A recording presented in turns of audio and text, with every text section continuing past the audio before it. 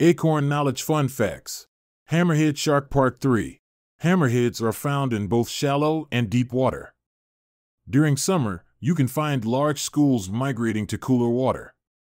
Because they often school in shallow water, they are one of the few animals that can actually tan from exposure to the sun.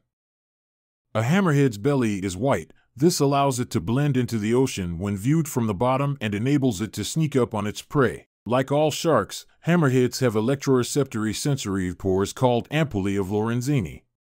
Because of its unique head shape, the hammerhead can sweep the ocean floor for prey more effectively. They trap stingrays by pinning them to the seafloor.